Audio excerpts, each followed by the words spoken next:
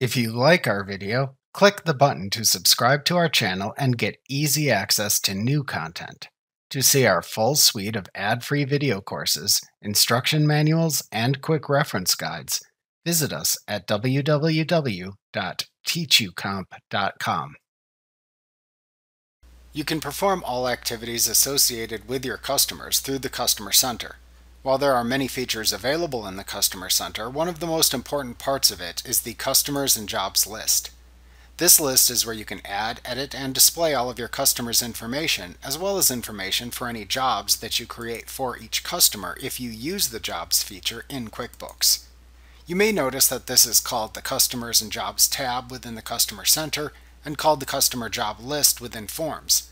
Sometimes it is simply called the Customers list. It really doesn't matter what you call it as long as you realize that it's all the same list within QuickBooks. If you have created a new company file in QuickBooks and have customers who owed you money as of the start date of your company file, then enter those people into the Customers and Jobs list right after you finish creating the company file. After you have done that, you can then add customers and jobs to your list as the need arises through the daily use of the program. To add a new customer to the Customers and Jobs list, first open the Customer Center. You can do this by clicking the Customers button within the icon bar, by clicking the Customers button within the home page, or by selecting Customers Customer Center from the menu bar. You can also use the keyboard shortcut of Ctrl+J to open the Customer Center and display the Customers and Jobs list. At the left side of the Customer Center window is a tab called Customers and Jobs. Click this tab to view customers and jobs entered into QuickBooks Desktop Pro. To add a new customer to this list, click the New Customer and Job button that appears above the Customers and Jobs tab at the top of the Customer Center window. From the small drop-down menu that appears, click the New Customer choice. Doing this then opens the New Customer window where you can enter the new customer information. In the New Customer window, type the name of the customer as you want it to appear in the Customers and Jobs tab into the Customer Name field. Each customer must have a unique customer name value. If adding a customer who owed money as of the start date of your company file, then enter the amount owed by the customer as of the start date into the Opening Balance field. Then select the start date of your company file from the As Of calendar dropdown. These fields are only used when adding customers who owed money as of your company file's start date. For any future customers you add, skip these opening balance fields. Next, click the Address Info tab at the left side of the window if needed. In this tab, you enter the customer address information as you want it to appear on invoices and other customer-related documentation. Start by typing the name of the company, which can be different from the customer name value, into the Company Name field. For individual customers, enter their name into the Mr. Ms., first, middle initial, and last name fields. Enter the customer's job title into the Job Title field. Then enter the customer contact information you want to record into the next 8 fields available. There are 8 data field choices shown by default. However, for each field, you can select what data to record by choosing the name of a data field from the drop-down field labels shown. Then record the associated customer information within the adjacent data field to the right of each drop-down field label.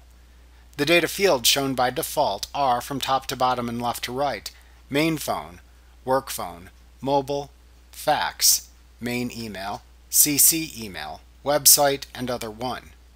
Your choices of alternate fields for which you can substitute the default information are home phone, alt phone, alt mobile, alt fax, alt email 1, alt email 2, LinkedIn, Facebook, Twitter, URL 1, URL 2, URL 3, URL 4, Skype ID, other 2, and other 3. In the Address Details section at the bottom of the tab, you can enter billing and shipping address information for the customer. Type the customer's billing address directly into the Invoice/Bill to text box, or click the Edit button to the right of the Invoice/Bill to field, and then enter the billing address into the fields within the Edit Address Information window that appears. If you choose to enter the address information into the Edit Address Information window, then click the OK button when finished to display the address you entered within the Invoice/Bill to text box. If the shipping address is the same as the billing address you entered, click the Copy button to copy the billing address into the Ship To text box to the right. If they are not the same, then simply enter the shipping address into the Ship To text box. In QuickBooks, you can create and save multiple shipping addresses for each customer.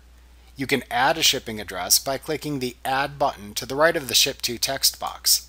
In the Add Shipping Address Information dialog box that appears, enter a name for the shipping address into the Address Name text box.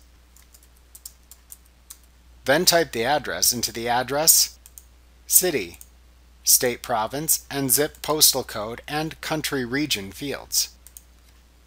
If you are creating multiple addresses, check the Default Shipping Address checkbox of the address you want to set as the default shipping address. To save the address, click the OK button. You can add more shipping addresses by simply repeating the process until you have entered all of the necessary shipping addresses for the customer. Also note that you can select a shipping address from the Ship To drop-down to display it within the address field on this tab. You can then use the Edit and Delete buttons that appear to the right of the displayed shipping address to edit or delete the shipping address information shown if needed.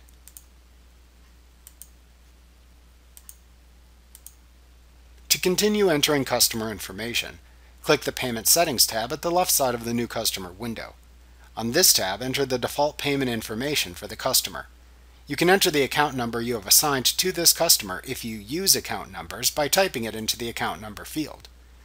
To assign a credit limit to this customer, enter their credit limit amount into the credit limit field. Next, use the Payment Terms drop-down to select the default purchasing terms you want to assign to the customer.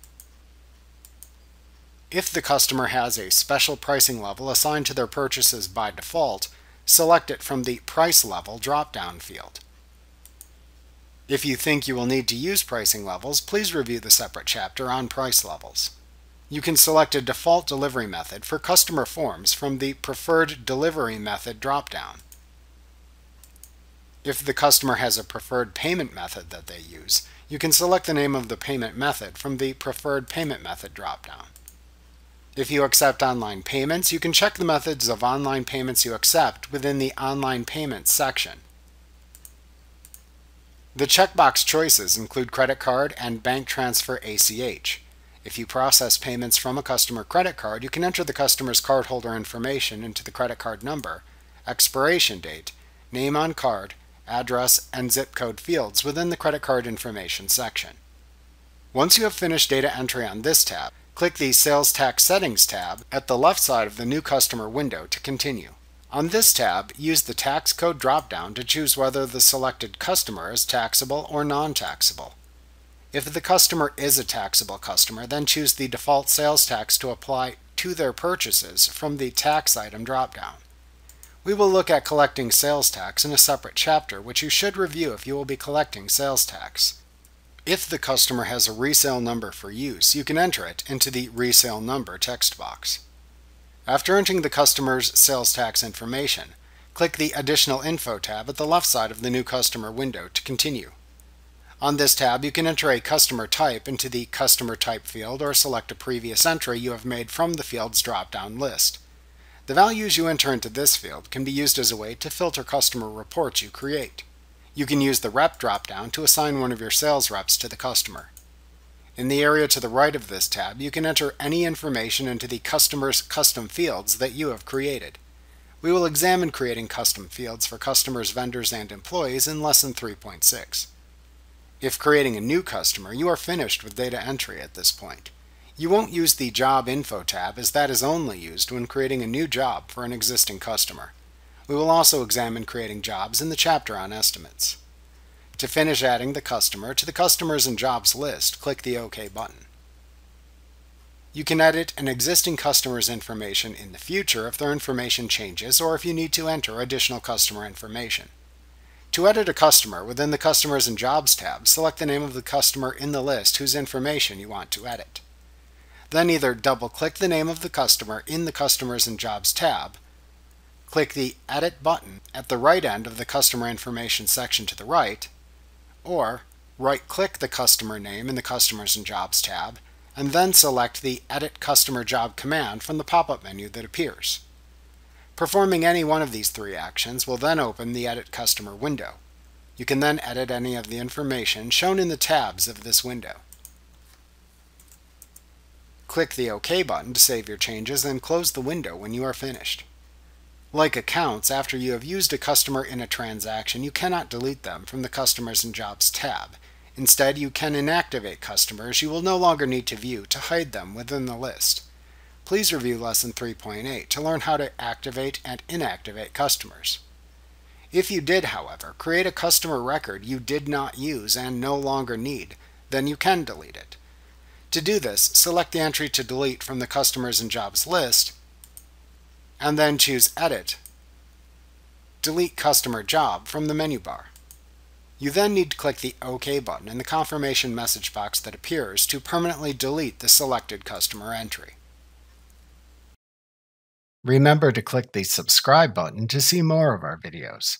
See our full suite of courses, instruction manuals, and quick reference guides at www.teachucomp.com.